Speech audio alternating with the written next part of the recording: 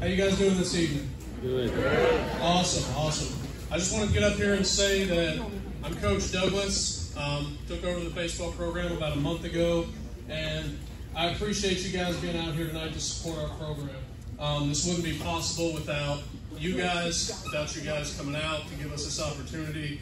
I want to thank the parents, the players, the moms and dads and community members that have donated their time, their products, their efforts to make this happen. We want to return that investment for you.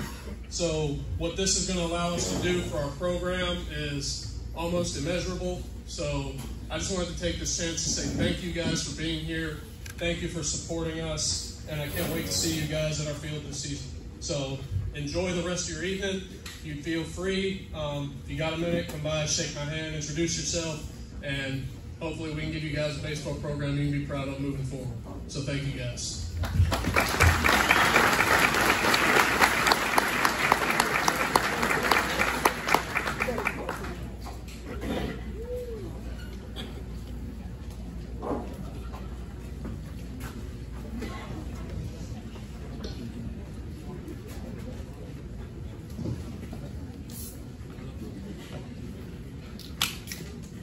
Okay, guys, like Coach Douglas said, thank everybody for coming out here tonight. I'm Coach Cope, girls high school basketball coach. Privileged enough to MC for the Hit King tonight, Mr. Pete Rose. 17-time All-Star, 3-time World Series champion, 4,256 hits. And when I say 17-time All-Star, that was at 5 different positions. We're going to bring Mr. Rose up here in just a few minutes, but like Coach Douglas said, this says so much. This speaks volumes about the town of Manchester. You guys said a few months ago Pete Rose was coming. You got 1,000 people here tonight. That's unbelievable. Everybody give yourself a round of applause for showing up tonight. When my basketball girls take the court, if they play with 1/10 of the effort that Mr. Rose played with, we're probably going to win that night. That's something that's been lost through the years. The hustle, the determination, the grit, we don't see that today. It's kind of a lost generation. And I try to instill that into all my girls with, like I said, 1/10 of the effort he plays with. We're probably going to win that night. Right now we have our mayor going to come up, Miss Marilyn Howard.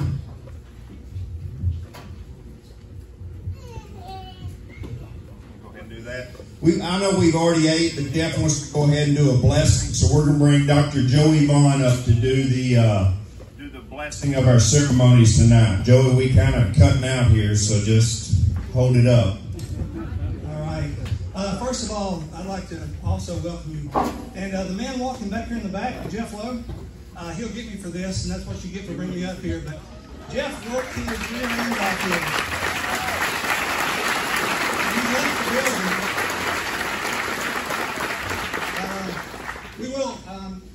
We've already had food, but we are going to bless this community. If you'll pray with me, remove your hats, please. Let us pray. Heavenly Father, we come to this time. Thank you, Father, for the day that we've been given. Thank you, Father, for the many opportunities that you've blessed us with in this life. We know that we are richly blessed. We pray that you will continue to be with us, that you'll be with those that lead this nation, that they'll make good decisions that are in accordance with your will. We pray that you will continue to watch over the young men that are represented here tonight, that you will keep them safe, that they will learn much as they go about their season, that things will go well for them, that you will also bless each of us in our daily walks of life. Again, Father, we thank you. We pray that you'll be with those who are sick. We know that there are many, that they will be have a reasonable amount of health once again soon. Now, Father, as we continue to go through this night, we pray that you will be with us, that you will guide, guard, and direct us through all walks of life. If any of them been found faithful home in heaven is our prayer. In Christ's name we pray. Amen.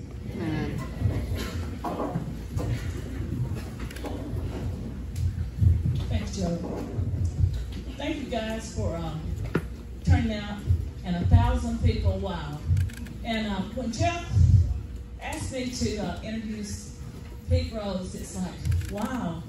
I had told him earlier, I said, you know Pete Rose? And he said, yes, I know Pete Rose, but Marilyn Howard, you know Pete Rose? Because he knows I'm not really a big sports fan. But yes, I went to UT ball games, and you know, I didn't like the orange. I really would have had the red, the Alabama, but it was fun to go to the game. But when I was asked to introduce you, Pete, it was like when I was a young girl growing up. We had 6 brothers and 1 sister, and my brothers would beg us every Sunday to my sister and I to play ball, and I'd always say, we'd say no, and so they would always say, you know, we'll give you a nickel to play. Well, my sister couldn't be bought, but guess what? I could. So I knew that that if I had to, I always had to catch the ball, or I would lose my job every Sunday. So I watched Pete Rose. I watched how he caught them high, he caught them low. So they always put me on first base. And I knew for that nickel, if I didn't catch those balls, no matter how hard it stung in my hand, that I would lose my job. And so Pete, you gave me my first paid job by watching you. And you know, I grew up on a farm, and I didn't have first base catcher's glove. It was thin, and no matter how hard it stung, I watched how you caught that ball. And that was a lesson I learned in life, that if I was paid to do a job, no matter how hard, if it was my mistake or life's mistake, I stayed in the game. And you taught me that, Pete. And I'm sure I could look around the room, and everybody in this room's got a story about Pete Rose. Oh, I hope not. But it is, when I looked at these young men, and ladies too, and by the way, I never knew how to bat like you. I was on teacher's leave, and they were amazed that I could hit the ball, but maybe I did learn something watching you. But anyway, watching these young men that's walking around the room, and the game of baseball is still out there, thanks to you, Pete, and so many more. And you may not, you guys and ladies who play the ball, you might not end up being a Pete Rose, but I can tell you, no matter how hard that ball hit my glove, I knew I signed up for it. And if I was going to stay in the game, and you'll learn the same thing too, that you will take that hit and you will watch the people who do it well. You will learn from your mistakes, and I thank you, Pete Rose. And it's my pleasure to introduce the greatest ambassador to baseball is Pete Rose. And I thank you, and God bless you.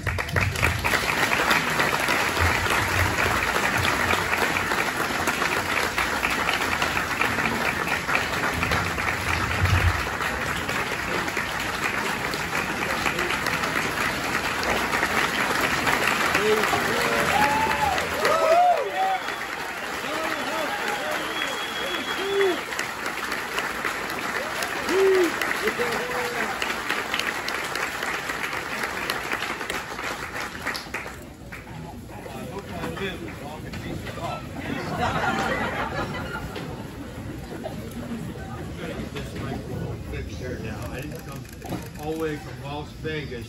Can you hear me out there? Oh. Come on, Jeffrey. Get on it. Testing. There you go. Testing, 1, 2, 3. Finally. If there's nobody in the audience that didn't get their picture taken with me, to hell with you.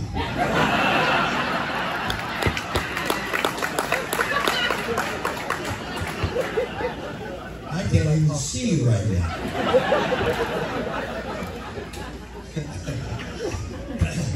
I got one funny story to start with, and if I offend anybody, Don't get overly excited. And yeah, because what are you going to do? Suspend me?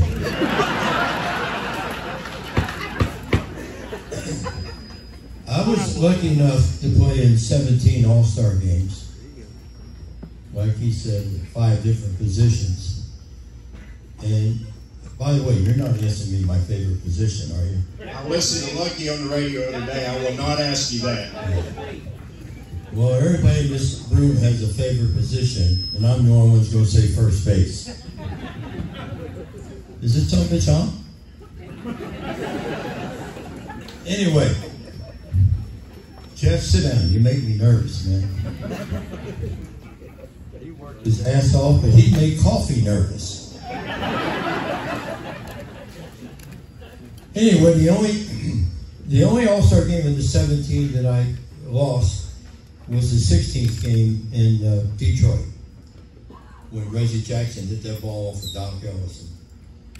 We were out to dinner the night before, just talking, and Willie Mays at the next table. He's my teammate. And we talked, and he said, I'll be right back. I got to go to the restroom. And when Willie came back, he looked like Willie Mays should look. Alligator shoes, light gray suit, white shirt, purple tie. But when he came back, he had water all over both sides of his knees. And I'm looking and said, Willie, what the hell's going on? I can talk just like Willie. He said, man, you ain't gonna believe this. He said, I was in there taking a pee, and the guy said, ain't you Willie Mays?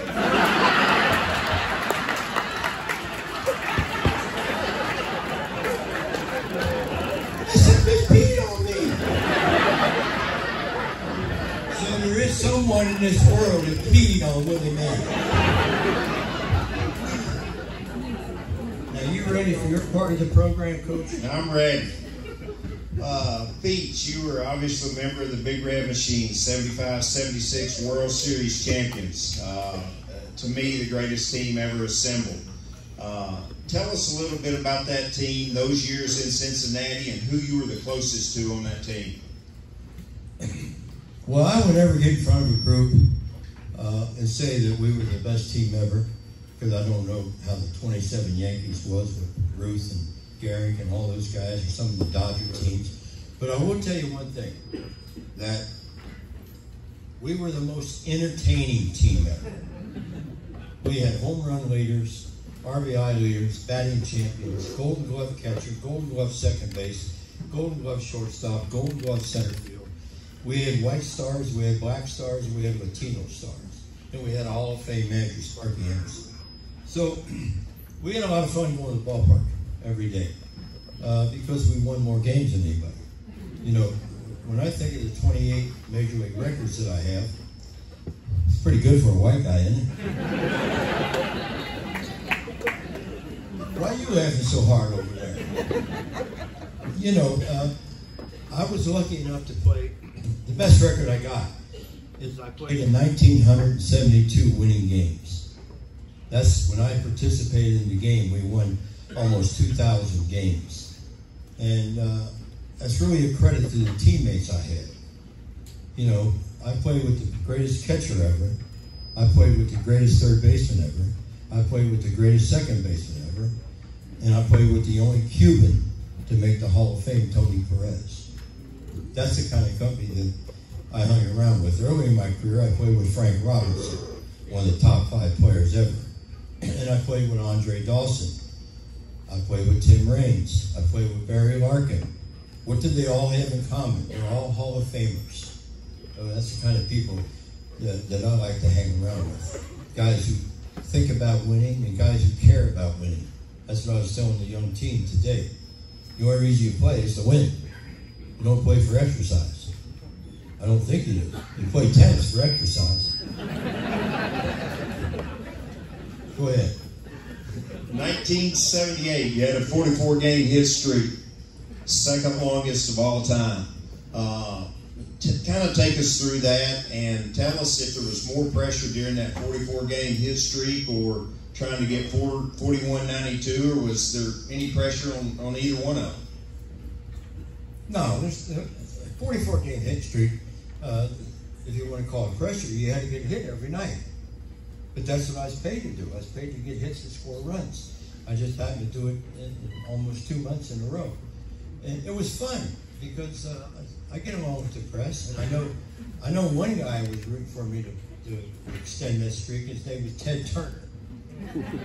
Okay, I'll tell you why. Because the night that the streak ended, he had 26,000 people walk up to the game. Because in those days, the Atlanta Braves were drawing about 5,000 or 6,000 a night. And all of a sudden, Ted got, 34,000. So he was rooting for the next night. He was pissed off at the pitcher who got me out. Cost him money. Now, 41.92, that was no pressure because I had a whole month to get one hit. You know what I mean? So pressure is when you need 3 hits and you have 1 game left. That would be pressure. But I thrived on pressure. I had fun with pressure. Playing in a World Series is pressure. But you never get tired of playing any. I only got to play in 6, and I played 24 years, so I got to go to the World Series once every 6 years, which isn't bad. I think 4 times 6 is 24, isn't it? I don't know about that in Tennessee, but I know in Vegas it is. 44 games ago, everybody says 56, and DiMaggio is one of the unbreakable records. Early in your career, in the 60s, you were able to go to Vietnam and get to hang out with Joe DiMaggio. You got any stories from that trip? Well, yeah, I got one. It was pretty funny, but it might get me kicked out of Tennessee. I get a call in 1967. That's the true story, and I hope I don't offend anybody. And if I did, get your ass out of here. I get a call from the State Department. The guy identifies himself. And he said, would you like to go to Vietnam? And I said, well, not necessarily. There's a war going on. He said, well, Joe DiMaggio's going. And I said, I get to meet Joe? He said, you get to live with him for 23 days. I said, sign me up. So I flew to San Francisco, got on a World Airliner. Joe and I and Canigliaro and a guy named Jerry Coleman went to Saigon. They broke us up into 2 groups. Joe and I went south. They went north. We ended up meeting them on the Intrepid, which is an aircraft carrier in Stockton, New York. And if you don't know Vietnam, it's so damn hot you can't sleep. And it's a jungle. And all you can hear is boom, boom, boom. Mortars going off. We're up on this hill, a valley, a hill. And Joe says, man, I gotta take a shower.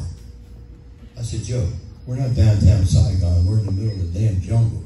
He said, I don't give a shit. I slept with Marilyn Monroe.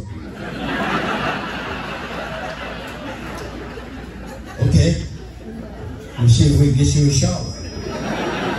So somebody had to get up, which was me, okay, and pour water into this canvas thing and pull the chain, and the guy underneath took a shower.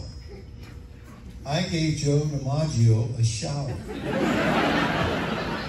Now, the best way to describe Joe DiMaggio is he was a penis with a man hanging from it.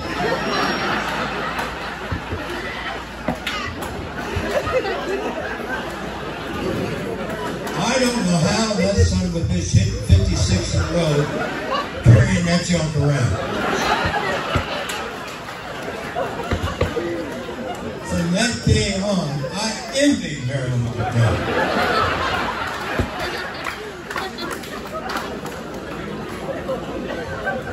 What are you laughing about? We're going to stay away from Joe. God bless Joe. He was the nicest guy in the world, those soldiers. I swear to God. How do you follow that? Follow that, Late 70s, you left Cincinnati, became a free agent, ended up going to the Phillies, and at that time became the highest play payer in all sports. And that wasn't even the highest offer on the table. You decided to go to Philadelphia. What made you decide to go to Philadelphia? Because I know a bunch of teams were after you.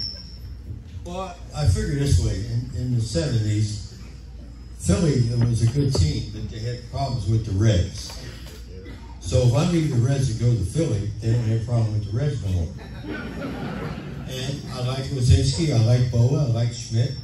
You know, I hung around those guys when they came in to play us in Cincinnati. I could have went. Ted Turner, when he gave me $1 million a year for 4 years, then he come back and said, "I'll give you the $4 million, but I'll give you $100,000 a year after you retire every year until you die." Now, knowing that son of a bitch, he'd have had me assassinated a year after I retired.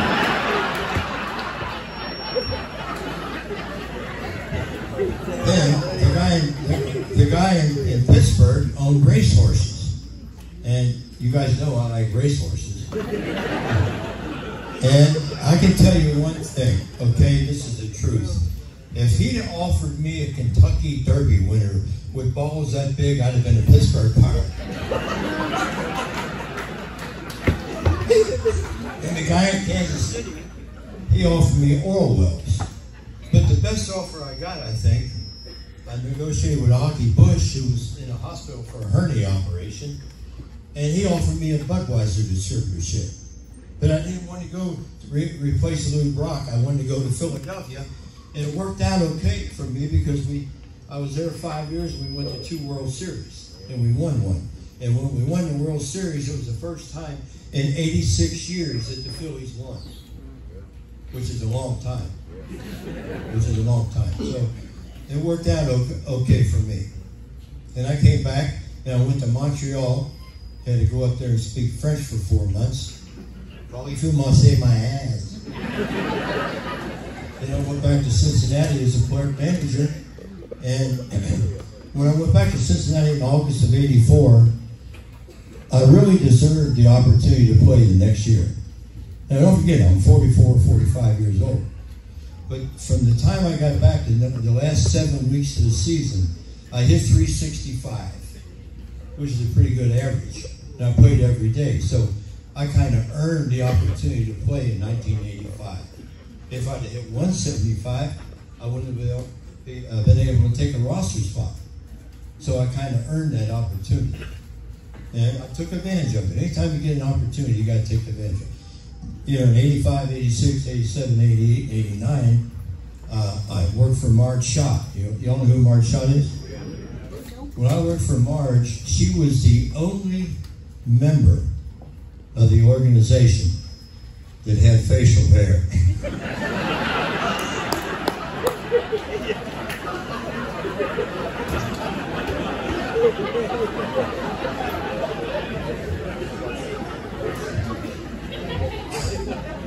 Talking about horse racing, you're a horse racing fan. We know that. Who would be your all-time trifecta? I bet, no, I don't bet trifectas. Well, Secretariat up there. You know, there's so many good horses, so many good jockeys, and I bet on so many bad horses, so many bad jockeys. You know, I bet on a duck one time and somebody's drowned.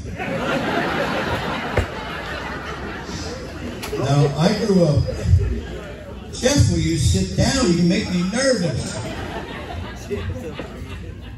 That boy's trying to raise money for this operation here, I'm telling you.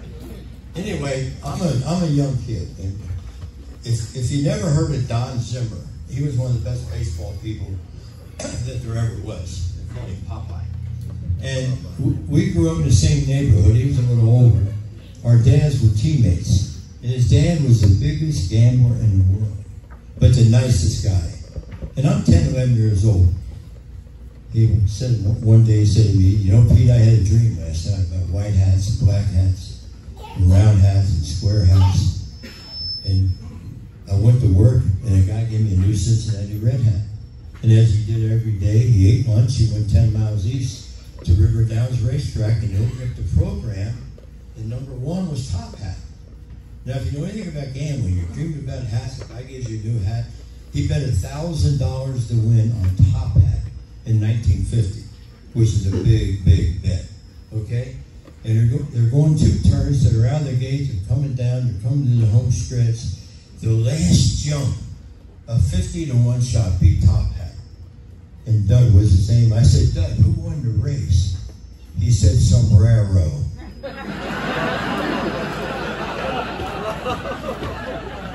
if he'd have been Spanish, he'd have won $50,000. That's a hard luck son of a buck right there.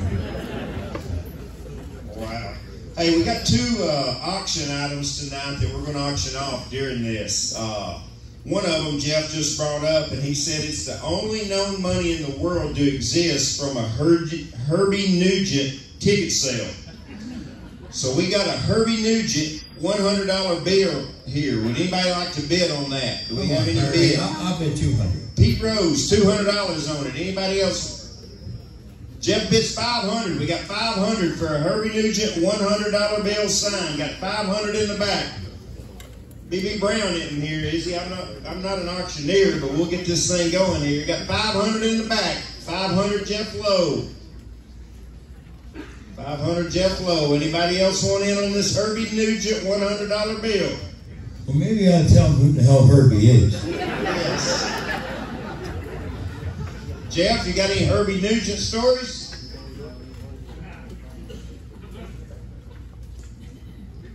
Well, that was a failure. Sold, Jeff Lowe, $500 right here.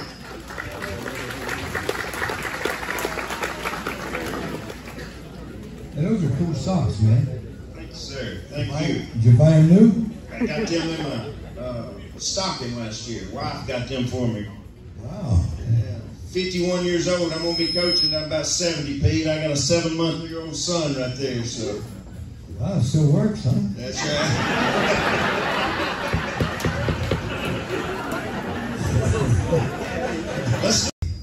Most street smart guy I've ever met in my life. What Sparky Anderson did, what you need to do as a coach or a manager, is you have to understand your people. Everybody is different. Everybody has something that they can do. And you got to get them to do that on a daily basis. He didn't treat me like he did Johnny. He didn't treat Johnny like he did Joe. He didn't treat Joe like he did Tony. You know, so, but he was the best. He was the best at treating people. And he always told me, think about this. And I think it's true. There's 3 ways you can treat a person. Pat him on the butt, kick him in the butt, or leave him alone. How else can you treat a person? You don't kick the guy and he's patted. You don't pat the guy and he's kicked. And it's up to you as the boss. You're the one that knows what makes the guy tick. And Sparky was the best at that. That's why we had one set of rules, okay? Everybody, same set of rules. No special things to anybody. Although spring training, you know, Sparky would leave me off on a Saturday if the basketball tournament was on, because he knew I wouldn't have bet on the Sunday. He would let Johnny and Joe, let them off a Saturday to go play golf. He let Tony, he'd get off on a Saturday to go fishing. Who the hell's going to go to spring training to go fishing? That was Tony Perez. I met Tony Perez. I've been knowing Tony Perez. Think about this, anybody. You know anybody for 61 years?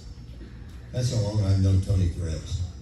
When I signed a baseball contract 2 days out of high school, and I went to Geneva, New York to play for the Geneva Reds, there was a second baseman on the team at the time named Antonio Perez. That was Tony Perez. Okay? He was the second baseman, moved him to third, and put me at second. I went to lunch with him about 3 weeks ago in Cincinnati, and I sat there for 3 hours and didn't understand a word he said. He still can't speak English.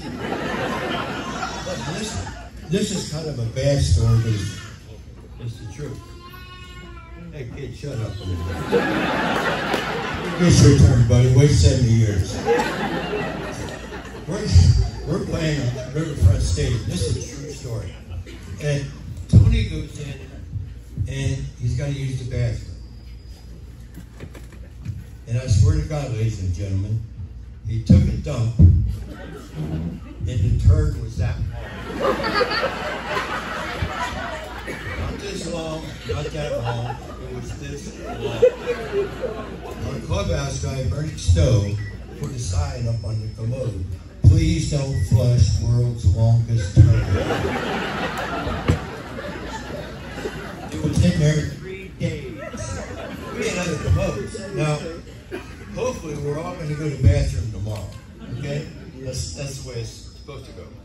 Can you imagine Tony Perez sitting there like this and doing a turd that long? How still did he have to be? If it's like that, don't break that son of a bitch off, baby. Think about that. When you go to the bathroom tomorrow, you're all going to think about Tony Perez. God bless Tony. Well, number 2 on the list is Tony Perez. Johnny Bench. Johnny Bench. Greatest catcher ever. He come up in 68. I was rookie of the year in 63. Helms was rookie of the year in 66. Johnny came up in 68, was rookie of the year. And he was a one-handed catcher, if you know what I mean. Most catchers catch with 2 hands, but he has such big hands, he could catch with 1 hand. And he really became the best catcher, maybe ever. I don't know who would be a better catcher than Johnny Bench. And I got to play with him a long time. The only problem with Johnny is he couldn't run. He was a slow poke. If he's on first, you had to hit a home run to score that Sunday. He used to have an old saying in baseball, you know, don't carry that piano around when you're running. And that means you can't run. But not only Johnny didn't carry it around, he stopped to play this something. I mean, you can't do it. Who's the next guy? Mike Schmidt. Greatest third baseman ever. Mike Schmidt, greatest third baseman ever. And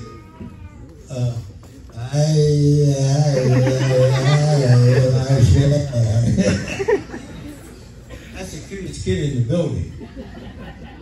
But do me a favor, son. Shut up.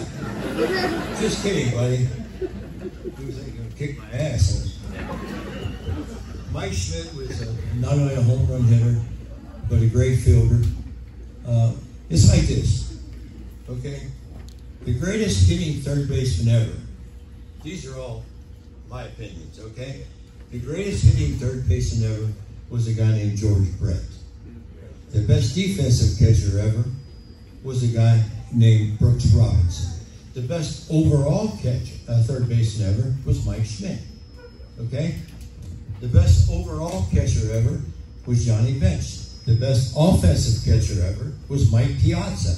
The best defensive catcher ever was Ivan Rodriguez. That's the way you got to put him. You know, there's not one that's the best in everything, okay? But George Brett could hit. Mike Piazza could hit. You know, they both hit well over 300. Not many catchers hit over 300. Not many. And, you know, I played against some good catchers. I played against Yogi Berra.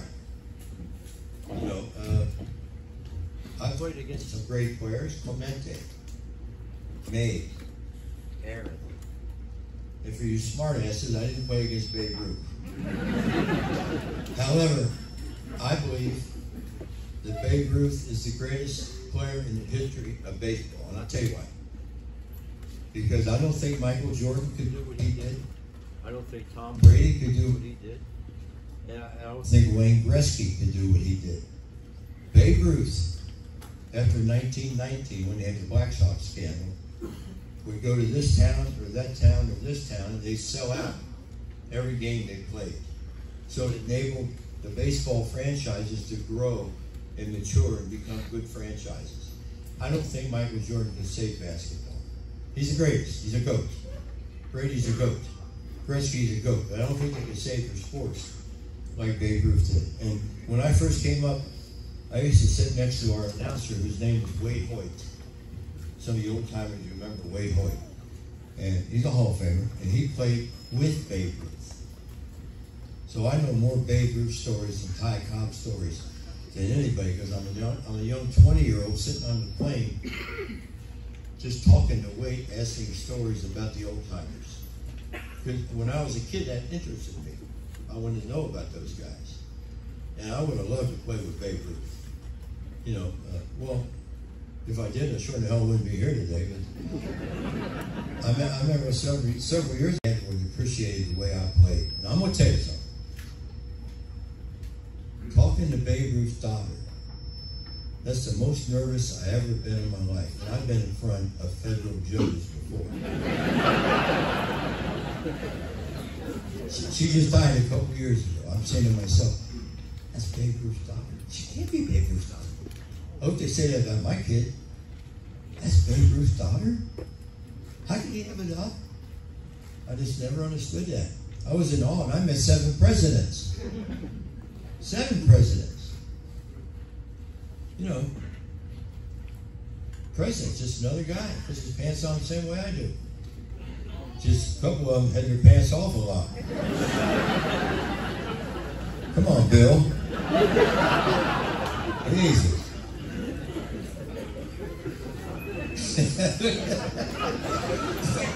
Are you scared over there? Bring it. I haven't cursed yet. I haven't cursed You yet. haven't. I I was said at the turd and I said penis. That's all I said. I was at the All-Star game or the World Series game in Atlanta when they brought the All-Century team on the field. Yeah. Seemed like what was a 10-minute standing ovation that night. You know, Hank Aaron played for the Braves. Did he say anything to you He's after right that? next to me. He's right next to me. These people kept clapping. And he says, "What's wrong with you?" I said, "What do you mean?" He said, "How do you get a bigger hand than I do in Atlanta?" I said, "Just get suspended and stay away for 10 years. It's true. If you want to know how long it was, for you guys that are married, when you get home from work, Monday, go in the kitchen while your wife's cooking and clap for 9 minutes. That's how long the ovation was when I got 4192. Now that may not sound like a long time, but none of you guys will be able to stand up 9 minutes and clap for your wife. I'm telling you, I'll bet you. But that was the only time I ever was on a baseball field and didn't know what to do. See what happens in there.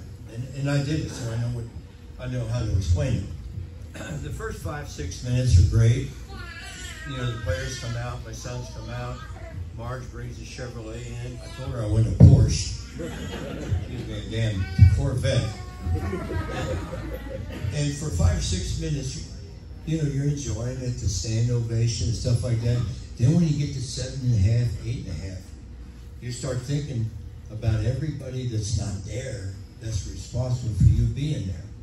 In my case, my dad, my uncle, my Little League coaches, my high school coaches, they were all gone. And that's what brings tears to your eyes. Okay, not that ovation, just your mind, what you're thinking about. And that's what happened to me at first base. I didn't know what to do. That's the first time I was ever on a baseball field, and I didn't know what to do. So I just had to ride with the wave. But see, in that situation, ladies and gentlemen, you never know what's going to be the reaction of the fans. Just like tonight. Hey, you gave me a standing ovation. I appreciate it. But I didn't expect it. Because you never know the pulse of the fans. Okay, good, bad, or indifferent. So when I put in Shea Stadium in the 73 playoffs, a guy threw a whiskey bottle at me from the third deck. Yeah, it was empty. Damn New York fan, he drank it before he threw it. Then one time I played in Chicago, and a guy in the bleachers in left field, I don't know, this guy's a dumbass because he threw a crutch at me. How do you throw a crutch at somebody? How the hell do you get home? I play right field there. This is true. And the guy shot me right here with a paper clip. Okay? It bled for 3 innings. Okay? If I'd been like that, it would put my eye out. I'd only got 3,000 hits. Just like Joey Gallo of the Yankees now. The guy struck out 213 times this past year. I told the newspaper guy the other day, I said, Jesus Christ, I said, Ray Charles wouldn't strike out 213 times. And Ray can't see the curveball, or the fastball, or the slider, or the screwball, or the knuckleball. I got 64 hits off of Phil Negro from Atlanta. I got 44 hits off his brother Joe. Think about that. I got over 100 hits off the Negro family. That's the 40th of all my hits. If she'd had 5 sons, I'd have got 5,000 hits. Come on, Mrs. Negro. Give me some help. You running out of ammunition? Oh, no. You get that hit. I've got the picture. You standing on first, and Steve Garvey's there, and he's laughing out loud, and he comes over and says something to you. What did Steve Garvey say? I can't tell you. I get barred out of Tennessee. You know, I tell you exactly. I'm going to use one curse word tonight. This is Steve Garvey. If you see the picture, I'm standing on first base, and he comes up and he's laughing his ass off. Okay, I look back at him. He looked at me and said, after the 8 minutes ovation, he said, Pete, what the fuck did you do? He didn't know I just broke the record, I guess. But Steve, one time, with the Dodgers, this is true. I'm not lying about this. Steve had a hell of a summer one year with the Dodgers. He knocked up 3 girls in one summer. I told him, I said, Steve, I bet on the Breeders' Cup you won the summer. But he's a good guy. Plus his wife in the same year. How do you knock up 4 girls in 1 year?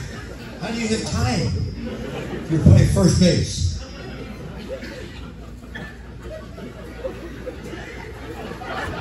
It's like Groucho Marx said. He said, I like my cigar, but I take it out every once in a while. That little blonde over there is having more fun than any 3 people in this place. All right, Jeff Lowe has asked me to give a couple baseballs that you signed earlier out tonight. Do we have Rob Norman? Is Rob Norman in the room? Stand up, Rob.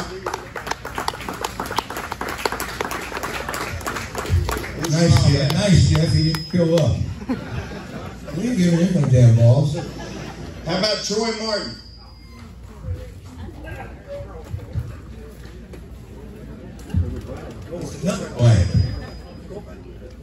Do we have Rob Norman or Troy Martin? He's my uncle. I should know where he is. Well, we got a couple baseballs for him there. We had a story to go along with those. Is Barack Obama here tonight?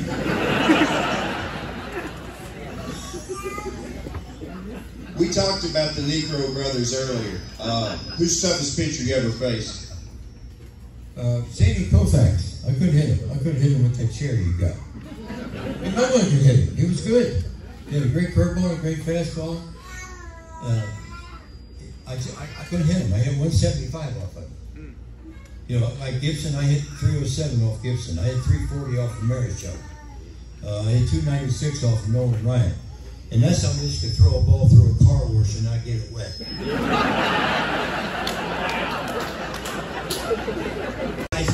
You know, guys throw so hard today, pitchers throw so hard. And the guy asked me the other day, he said, well, what do you think you'd hit if you were playing today? I said, I don't know, I'd probably hit 240, 242. He said, why, the pitchers are that good? I said, no, I'm 80 goddamn years old.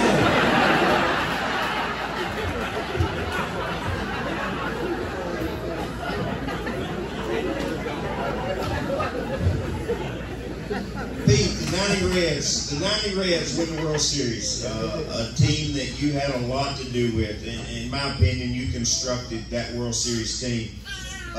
Tell us a little bit about that team and some of the players on that ball club. Well, I finished second 4 years in a row, and they had 4 guys. And by the way, that team made me look good.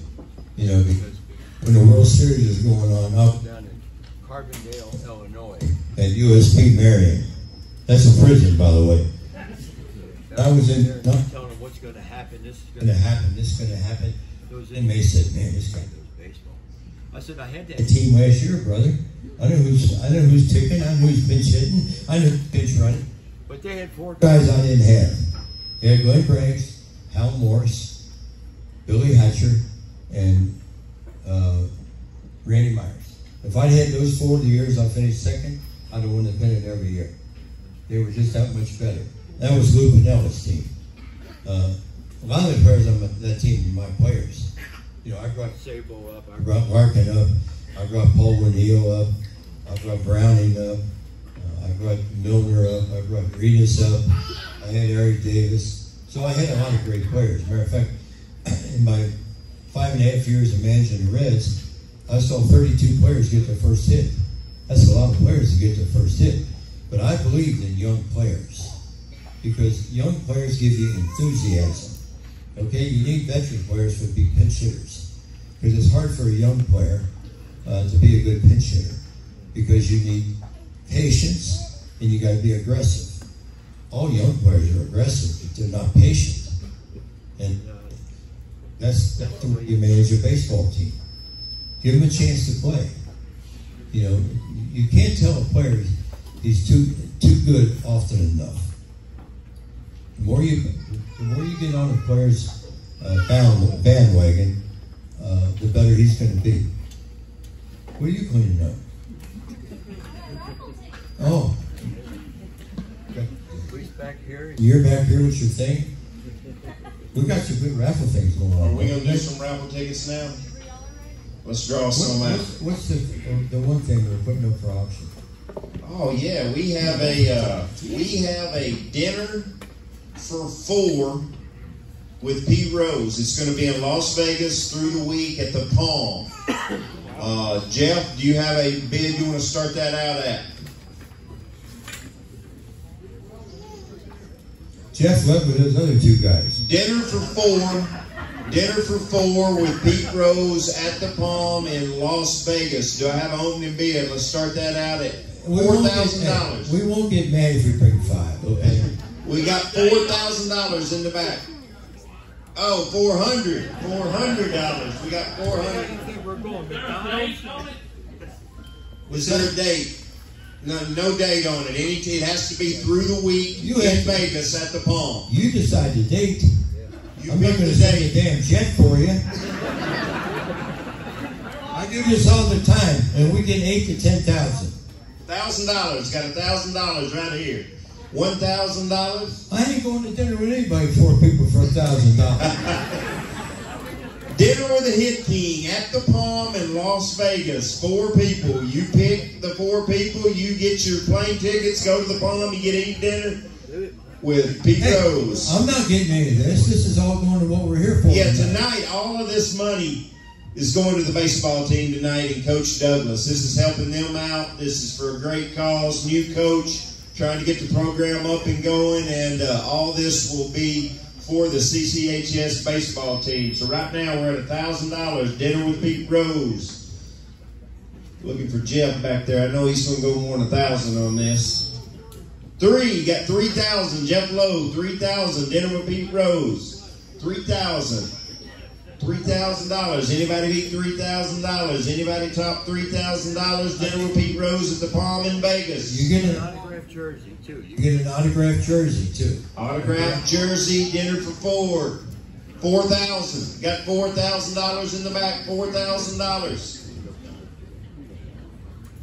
$4,000. Autographed jersey with Pete Rose. Dinner for 4 at the Palm. Baseball. You get a baseball. And a baseball. Autographed baseball, Pete Rose. Baseball jersey. Dinner for 4 at the Palm. You get to sit and talk to my girlfriend. Google that. Just Google that, okay? 4,000. Got 4,000 right now. Looking for 5. 4,500. You better hold it. You almost got there. You got your hand this far and you didn't grab your hair. That was a good dig. 4,000 looking for 4,500. Got 4,000 looking for 4,500. Dinner with the Hit King. How many people you need to go to get the bid up? Do you need 7 people? What? 4,500? 4,500 looking for 5,000. Got 4,500 in the back looking for 5,000. $500 shit, okay? Go from 4 to 5, 5 to 6, 6 to 7. That's 7 right. to 8. Looking for 5. Looking for 5,000. We're at 4,500 looking for 5,000.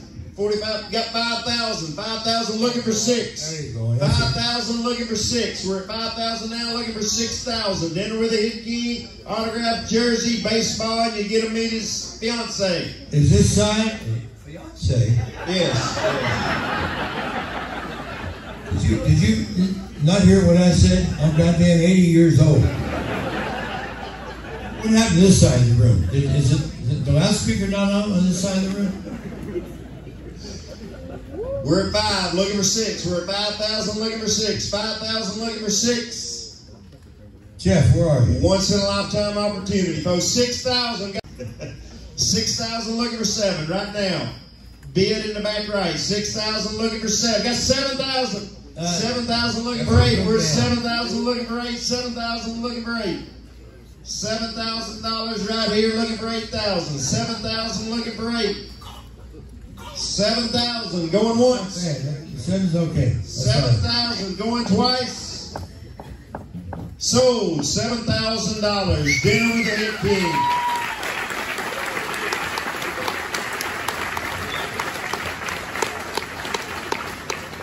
Leah, let's raffle something off here. That guy bid 7,000? You know him? Yes. Is he honest? Yes.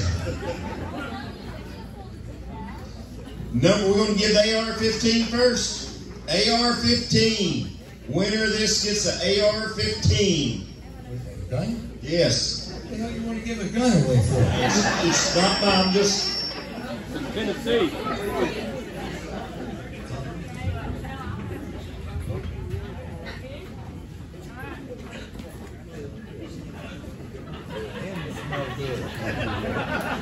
They smell good. Who have I got? Oh, I got 2 of them. Okay. Number 50. No. Number 00500. You're right, that's 500. Thanks for keeping up with us. 500. Ticket 500. There you go. Stand up there. Stand up. Yeah, winner. What the hell does she need a machine gun for? Sell that damn thing. How much is it worth? Jeff, how much is that machine gun worth? How much? Anybody get $1,500 for it? She don't want to. Are you married? Are you married? Are you married? What'd she say? Yeah. You might need that machine gun. All right, number 2, giving away what, $1,000 cash?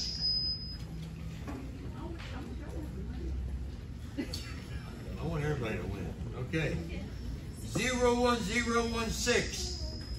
01016. 106. You just won $500,000. Not here. Where is it? Yep. I just teased you. Nick about that. Graham. Nick Graham. What are you doing? $1,000. 1016. 1016. 10116. What are you trying to pull one over on us? We should have had him before the vid. He just started. 1,016. Check your tickets. 1,016. Yeah. Winner, Chad Hillis. Winner. $1,000, buddy. And number 3, going to give away a 20 gauge Benelli. 20 gauge Benelli. Another gun? Yeah. Hell, we in a western town here. All right, here we go. What's this for? 20 gauge Benelli. Oh, okay, 100. 01032. 01032. Russ Moran. Russ Moran. There ain't nothing going on over here, is there? Is that it? That's it. We got a 1-card stud drawing here for Baseball, 1 card stud. For baseball. For a package.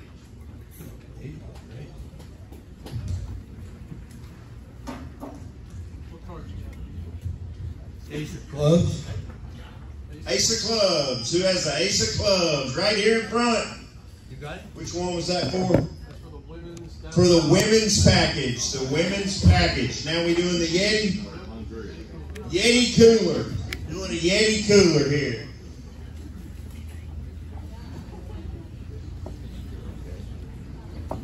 Seven of clubs. 7 of clubs. 7 Now of we got over clubs. here. Now we got these. Yeah, baby.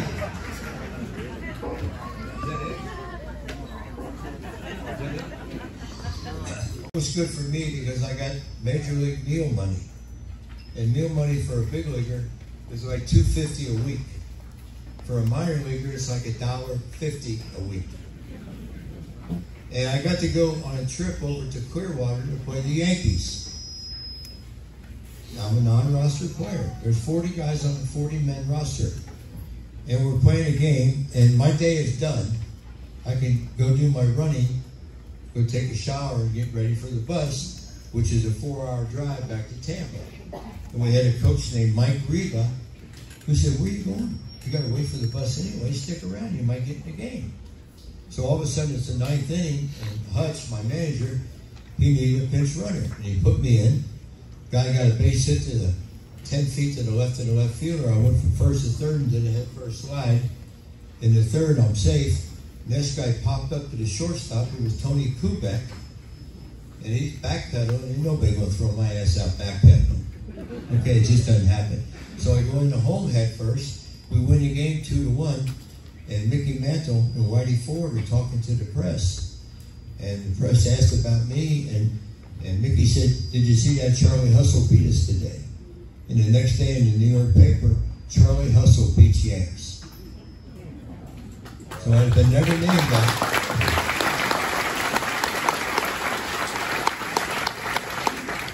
Who's going to win the series and how many games? What's that? Who's going to win the series and how many games? Who do I look like, God? Well, I have a podcast every day. I'm going to tell you right now that I picked Atlanta in a long series. And let me tell you why. Okay, it's just like when we swept the Yankees in 1976.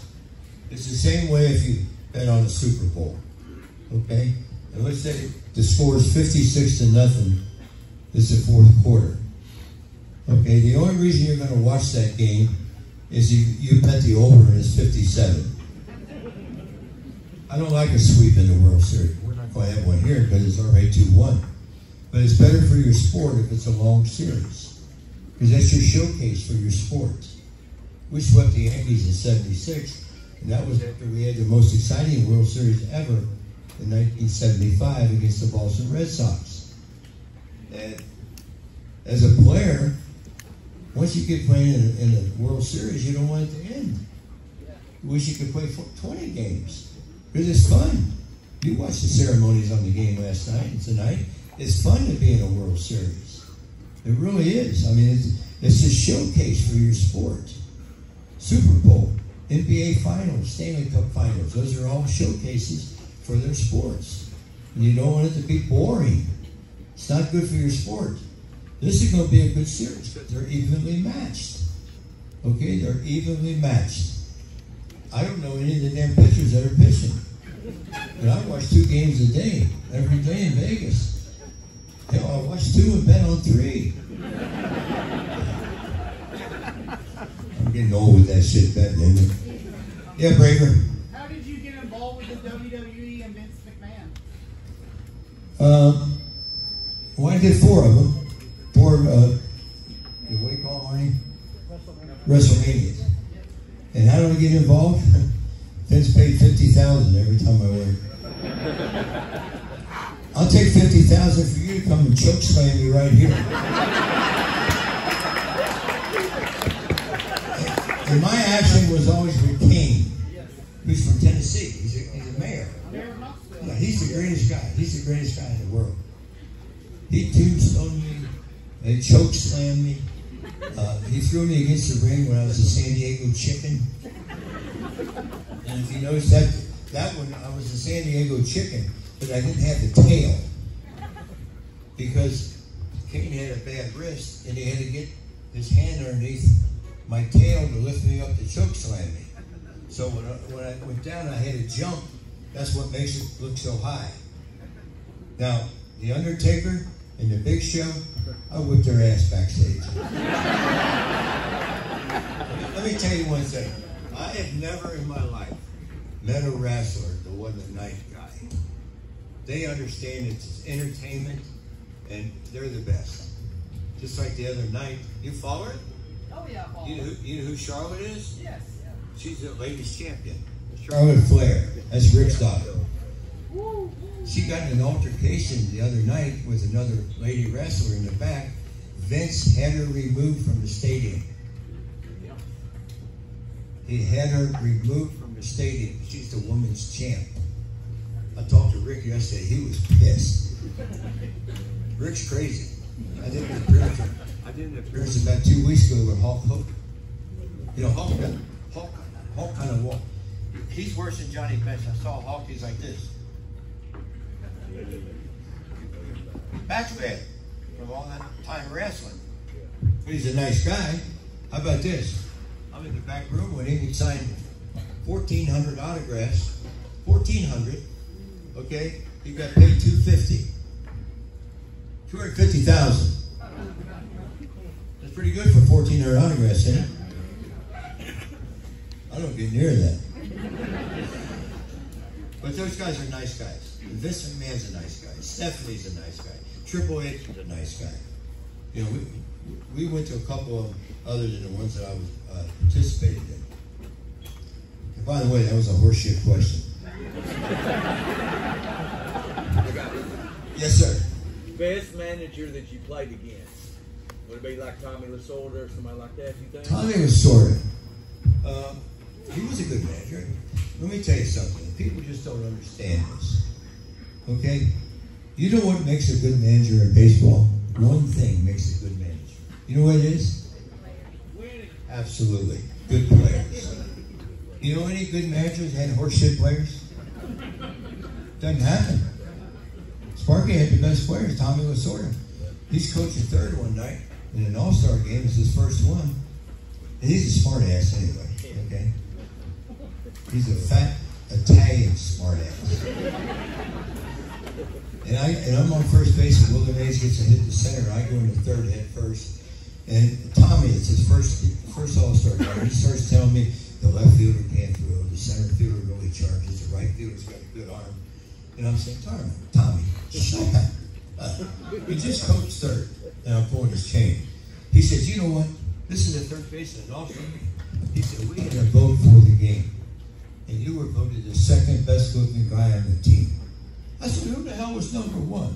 He said the other 24 tied for first. What the hell, Tommy, you dago? Tommy Lasorda has, on the road, he has never paid for a meal after the game. He's a freebie, boy. But they feed him. They feed him. He's a Hall of Famer. What can you say? He's a Hall of Fame manager. Not that many people make the Hall of Fame. I can't make it. I make the Hall of Shame. Yes, sir. Sit down with that Yankee shit on. I just gave you props. He's the one that named me Charlie Hustle. After almost coming to fisticuffs with Larry Boa, did you and him ever come back on speaking terms again? I wouldn't pick on Larry Boa. He's a little guy. That was Bud Harrelson. And that's the Mets too. You don't know shit about New York.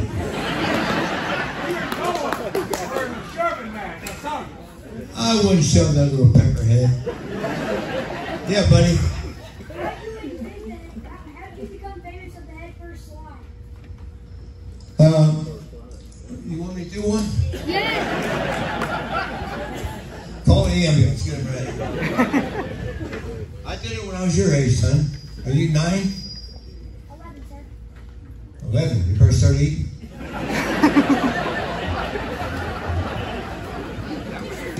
That was the fastest way to get into the base, I thought. I didn't start doing it when I got to the big leagues. You know something, son? When I was your age, I played the game the same way as I played it when I was at Riverfront Stadium, or Dodger Stadium, or Yankee Stadium. Yeah. We'd swept your ass 4 in a row. But you got the 27 World Championship. I take my hat off to you. It's hard to do that. Yankees have won 27 World Championships. That's pretty hard to do. Next question. Come on, I'm getting ready to leave. You don't ask questions. Back here. You got it. Pat. Yep. In all your head first slides, did you ever hurt yourself? No. No. How's that happen? Well, you think I'm lying? The only way I would ever hurt myself is if I stove my fingers. Because you land on your elbows, and when I used to have scabs on my elbows and my knees, that means I was doing good because I was doing a lot of head first slides. And you always, when you do head first slides, you always get your picture in the paper. Will baseball ever allow you in Cooperstown? You want the honest answer, or you want me to bullshit you? I'm over that. You know, I made the Reds Hall of Fame. I got a statue. I got my number retired. I know pretty much about a lot of guys in the Hall of Fame because I come up 63. The first Hall of Fame player I played against was Sam Usual. So I know pretty much about all the Hall of Famers. And if they think there's a bunch of altar boys up there, and I'm not accusing any of them doing anything, do you really think that no one in the Hall of Fame took steroids? Do you really believe that? Are you that gullible? You really believe I'm the only baseball player ever bet on a baseball game? But don't wait till I'm dead, then you might consider it. But I got a son named Pete Rose, and he's got a son named Pete Rose. So they're going to get tired of Pete Rose. And I guarantee you, when my grandson has a kid, he'll name his kid Pete Rose. Do you have any regret? Yeah, I shouldn't have bet on baseball, you dumbass.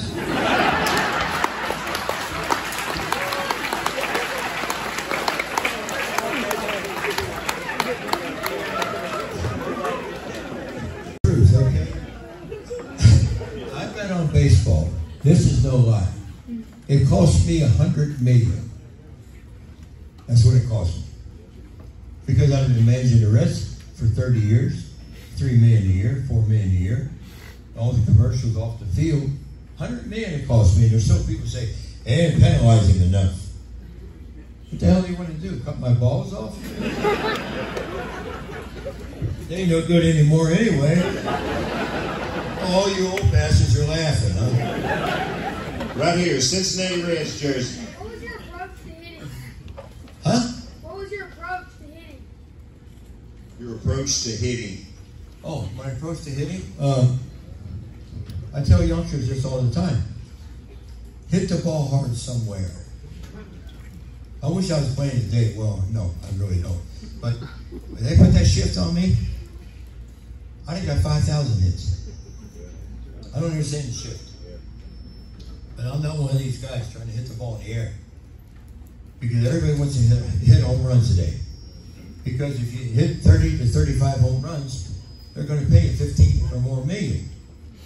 It's all about this today. That's all it is. But God bless them. I hope they make millions of dollars. Okay? But don't stop playing hard because you're making money. Okay? Every time they pan in the dugouts, all the players look like their mom died yesterday. Hell, you're making 15 million. You're making 20 million. You're making 30 million. You're making 35 million. Hell, I'd walk through hell in a gasoline suit for 5 million. If I was playing today, I'd be making 35 million. And I wouldn't, sure the hell wouldn't be in Tennessee tonight.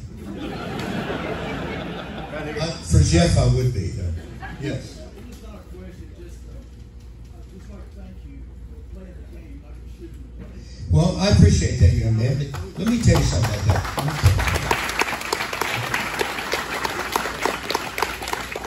And I tell people this all the time. People really pat me on the back for the way I play. And what I got to say about that is everybody that plays the game of baseball should play the way I played. Okay? Everybody who plays football should play the way I would approach it. Basketball the same way. Hey, man, you're out there for 2.5 hours. You can't bust your chops. Because it's just like, it wouldn't be any fun for me to be here if there was 100 people. I'm happy we got 400 or 500 people here. I'm used to sellouts. Okay? Because it makes you feel appreciated if you got a good crowd. I mean, it's just the way I am, but most players aren't like me. You know, most players wouldn't walk through hell like I did. I played hard every freaking day. Okay? I never got tired. I never lost weight during the season. Sure, I had bad years. Everybody has bad years. But I had a lot of good years, too. And I had a lot of good teammates who played the same way I did. You don't have to play hard by running the first on a base on balls. That's just the way I was when I was the kid's age there. I saw Ian Slaughter do it on TV. And my dad said, wow, you see how he got down to first? That's nice. You ought to do it. I started doing it. I was so lucky because I had a father who was an athlete. And he's probably the best football player to come out of Cincinnati. And I was the water boy. I was the bat boy on the softball team. I was the ball boy on the basketball team. So don't forget, I grew up in the 40s and the 50s. So every time my dad went somewhere, I'm in the car going with him. And my dad always corrected me when I was in the Little League on the way home if I made a mistake. I think in my Little League career, I made 2 mistakes. But he would always correct me on the way home. He didn't, not one of these dads, and please dads, if you got grandkids, you got kids, don't yell at them when they make a mistake in front of their peers. Because you're going to lose them. They're not going to want to play. No kid wants to play when his dad's screaming from the sidelines. And I've seen it a lot in Little League games. You feel like drilling that guy. Let the kid play. Let him play.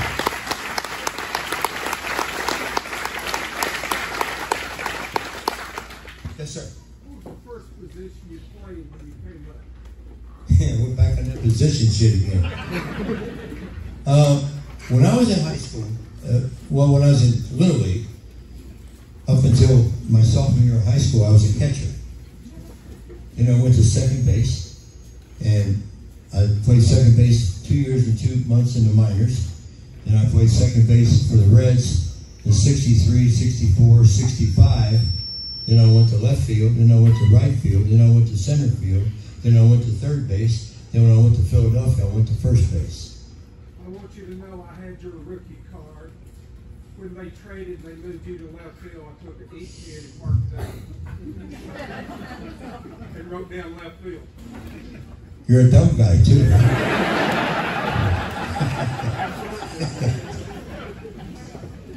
I wish I had collected baseball cards. I mean, I had a baseball card in my hand about 2 weeks ago. I was in Chicago. This he's almost a bigger collector than Jeff is. And this guy put a Jackie Robinson rookie card in my hand. It was a 10. It was worth $4.2 million. A baseball card. And he was offered $4.7 million for it. I don't understand cards and ratings and stuff like that. But those guys do, boy. Those guys are head over heels in that business. Sounds like he's a bigger dumbass than me. Well, you got 4.2 million. The guy offered you 4.7. You're making 500 grand. He's not that dumb. That's 250,000 daily double, buddy. What you girls want back there? Hello, Earth and Mars. Come in, please. Earth and Mars. Huh? For tonight? You can stack it up and a show dog comes up over it. The most I ever made in a year, $2 million. know, that was 1986. You know, I mean, you got to get paid. I mean, it's, I had a job for 24 years. It wasn't really a job for me. And by the way, there is something about an aqua.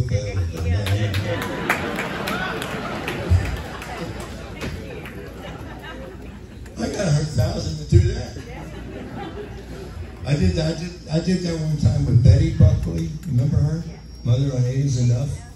Remember Enola Hutton on Hee Haw? And I started going downhill, and I did one with Joe Morgan. How we doing, Jeff? Right here. Do you still keep in touch with a lot of your teammates? I see him. Well, we just lost one of my best friends, Joe Morgan. Most intelligent player I ever played with. Really smart. Really, he was good. I mean, 5'6", MVP back-to-back years. He just knew how to play the game. You know, he was a good one. I still talk to Perez. I've been knowing him 60. You know anybody 61 years? You know why? Because you're not 61. I mean, imagine knowing that guy for 61 years. We were kids together in Geneva, New York. Even better if you could understand him, though, right? Yeah, I got a story about Tony. This is honorary, but it's the truth and it's funny. Okay? Joe Nuxall used to do the Star of the Game show right next to the dugout. And he would leave the radio booth after the 8th inning and come down to get set up for the Star of the Game show. And we're playing at home. Tony hits a home run in the 9th inning. And he goes around the bases right to the Star of the Game show, which is right next to the dugout. And Joe said, Tony, he says, you hit a home run tonight? You win the game? What did you hit? Tony says, Joe, he said, I hit a cock-high fastball. Joe said, no shit.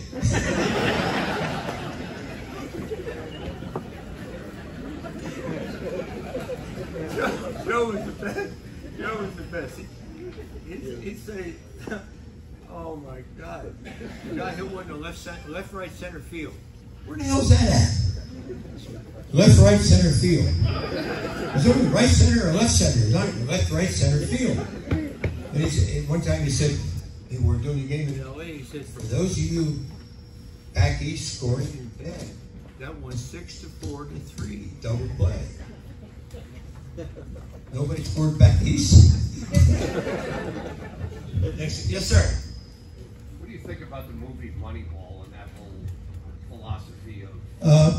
I'm not a big Moneyball supporter because I'll tell you why. Because they didn't win. Now, if you're a manager of the Oakland A's and you develop some really good players, and they want to trade them to save dollars, and you're coming in 3rd or 4th place, how's that helping you? You're in a game of baseball, 1, to win, and 2, to make money. And normally, if you win, you'll make money. It's just the way it is. Moneyball. Sure, you saved the owner money. Saved the owner a lot of money. But he didn't win games. I don't believe in that. We've got time for 33 more questions. One more question. We're going to let Dr. Vaughn wrap this thing up. One more question. Pitcher you least likely wanted to face, Steve Carlton or James Rodney Richard? Probably JR, because he was 6'9", threw his fastball 99, threw his slider 92, and didn't like white guys.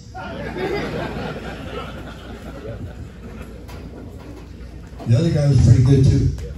I really can't tell who the best pitcher I ever had or ever played against. Because as soon as you say Seaver, you think about Carlton. As soon as you say Carlton, you think about Gibson. As soon as you say Gibson, you think about Marichal. Then you think about Koufax. Then you think about Drysdale. Then you think about Negro. Then you think about Sutton. Then you think about Fergie. All Hall of Fame. I faced 19 Hall of Famers. 19. We used to have a road trip. We get through with a game on Sunday at Cincinnati. And we go to LA and we face Colfax, Drysdale, and Sutton. Hall of Famers. Then we go to San Francisco and face Gaylord and Marischal and somebody else. Then we stop in St. Louis on the way home and face Carlton and Gibson and somebody else. So that's a 9-game series, 7 Hall of Famers. That's a rough-ass road trip. But you had to do it because that's the schedule. I like to pick who I could hit. It'd be the Cubs in Atlanta. That was my 2 best, highest averages. I mean, when I played against the Cubs, you could hit 320 against the Cubs. I remember before they won the World Series 3 or 4 years ago, I used to say, you know what God told the Chicago Cubs? Don't do nothing until I get back. And they listened. Really, I really enjoyed myself. I hope I didn't offend anybody. Have a great night. Be careful. Go ahead.